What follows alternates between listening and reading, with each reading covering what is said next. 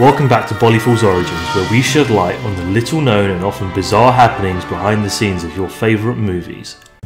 Today's episode features one of the greatest Indian movies of all time, Lagaan, a film that combines two of India's most favourite subjects, cricket and cinema, a movie every Indian is proud of and redefines cinematic boundaries in our country, so get ready for a journey down memory lane. The casting in this movie was very precise. Ashutosh Gwadekar wanted Abhishek Bachchan for Bhuvan's role, but Abhishek chose JP Dutta's refugee to make his debut. However, Amir was finally selected for the role as he knew about the initial idea, which dated back to 1996. Several of Amir's previous co-stars, Sonali Bendre, Rani Mukherjee and Nanita Das, were considered, but Gracie Singh finally bagged the role mainly due to her dancing skills and resemblance to Vijayatha Mala, a veteran Indian actress known for her village belle roles in classics like Naya Daur. Rachel Shelley and Paul Blackmore were cast as Elizabeth Russell and Captain Andrew Russell, the antagonist.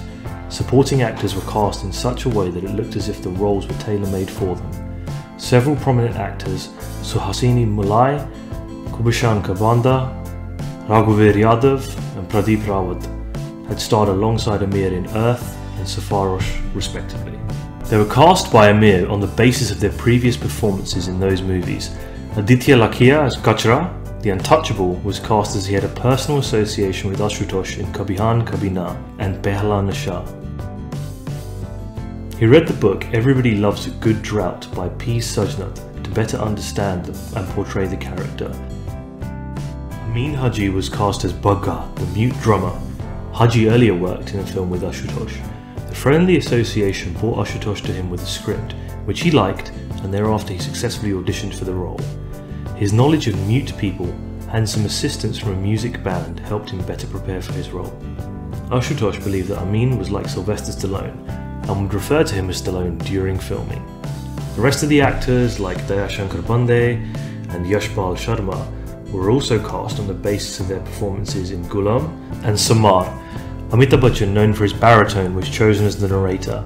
A.K. Hangal, famous for his older roles, was cast as Shambhu Kaka. Even after signing Amir Khan, Ashutosh was unable to find a producer who gave him creative freedom and a lenient budget. Finally, Amir decided to produce it under his own Amir Khan Productions banner as its first film. It was shot in Kanurja near Bhuj in Gujarat, as the makers felt the village was dry and devoid of facilities, which will help them to depict the fictional village with more authenticity. Banu Attaya, the first Oscar winner from India for Gandhi, was selected as the costume designer. The dialogue is a combination of three dialects: Awadhi, Bhojpuri, Raj Bashar, penned by K.P. Saxena. Pre-planning was conducted for a year, including 10 months for production issues and 2 months for character prepping. As a first-time producer, he obtained a crew of about 300 people for 6 months. Due to the lack of comfortable hotels in Bhuj, he hired a newly constructed apartment and furnished it completely for the crew. Security was set up and a special housekeeping team was brought in to take care of the crew's needs. Most of the 19th century tools and equipment depicted in the film were lent to the crew by local villagers. Initially, they did not want to part with their equipment, but after much coaxing, they gave in. Then they travelled to different parts of the country to collect the musical instruments to use in that day and in that era. During the shooting, Ashutosh suffered from a slipped disc and had to rest for 30 days. During this period, he had his bed next to a monitor and continued with his work. The filming schedule spanned the winter and the summer, commencing in early January and finishing in mid-June. This was physically challenging for many, with the temperature ranging from 0 all the way up to 50 degrees Celsius. The actors had to drink frequently and sit in the shade. The schedule was strict. The day began at 6 AM, changing into costumes and getting onto the actors' bus, which took them to all the sets in Kanuriya. The actors, including Amir, all travelled on the same bus. If anyone had missed it, it was up to them to reach the sets. One day, Amir was late and missed the actors' bus. That day, his wife Rina, the executive producer, reprimanded him for being late. She told him he had to set an example for the rest of the crew. While on the sets, the actors were all given call sheets with the day's timetable, such as breakfast, hairstyling, makeup, costumes, and so on. Suhasini Mulai stands on a barren piece of land somewhere in Bhuj, Gujarat, and looks up at the scorching sun. She's dressed in a white sari and has squinted her eyes as the sun shines mercilessly upon the arid landscape. A few feet above her, cinematographer Anil Mehta sits on a giant crane with a movie camera aimed directly at Mulai. From behind a monitor, Ashutosh says, "Okay," into a microphone and is greeted with a round of applause. This is pretty much how it all began, at around 11 AM, January 6th, the year 2000, the shooting of what would become one of the greatest films in Indian cinema. Lagaan was not a typical Indian movie. Who makes a movie or stars in a movie that is 3 hours and 45 minutes long? The Indian moviegoers did not expect such a runtime. The last movie that was this long was Raj Kapoor's Mera Naam Joker, which flopped. Nevertheless, Lagaan had a 90-minute cricket match which made all the difference. The cricket madness has always been at a peak in India. The beautifully shot climax that made viewers believe they were watching a cricket match which had a great amount of importance. They felt Bhuvan was Sachin and the team India was to win at all costs. The celebration at the theatres after Bhuvan's team won resembled the scenes when India wins a cricket match. It showed everything about the game of cricket. Even the people who did not know about cricket could learn the rules, regulations and kit making from the movie. The social commentary in this movie covered everything from caste division to India's devotion to gods and the coming together of all religions. Gaddar brought out patriotism by Indo-Pak conflict and Lagaan did it by Indo-Brit conflict. Both of the movies ended by achieving the desired verdict. Pakistanis and Indians make up, and the Indians defeat the British regime.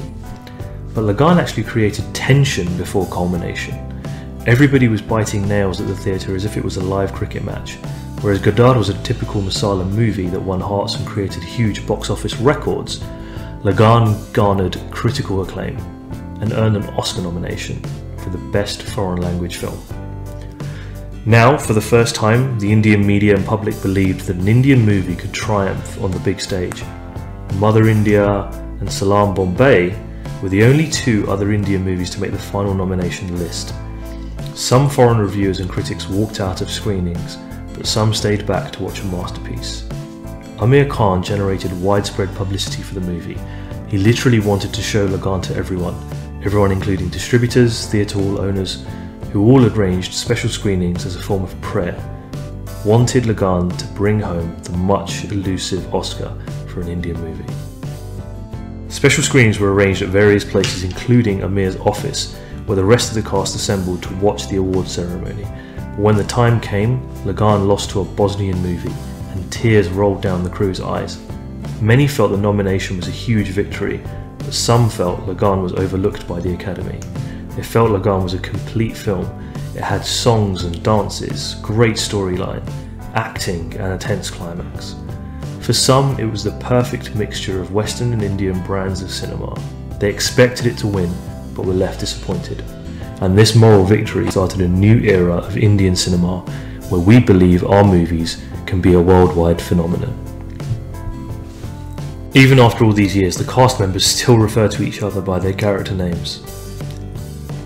Recording the reaction of thousands of people isn't easy, so how did Ashutosh manage to elicit the perfect reaction from a crowd during the final scene? He made Amir sing Atiya Kya Kandala, which got the crowd to cheer, making for the perfect scene.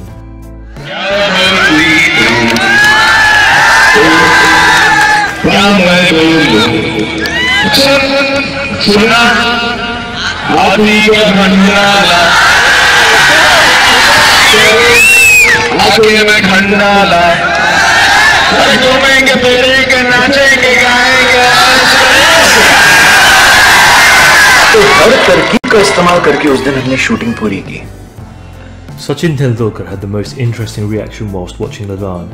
At a preview screening, Amir recalls seeing Sachin look tense during the final match. Isn't that a feeling we've all experienced whilst watching Sachin on the field? The building in which the Lagaan team stayed for over 6 months was completely destroyed in January 26, 2001 in the Bhuj earthquake. So that's it for today's episode of BollyFools Origins. Thank you for joining us as we explored the masterpiece that was Lagaan. If you like this video, click the like button below Don't forget to comment, share and subscribe to the channel, and we'll see you next time for another episode of BollyFools Origins.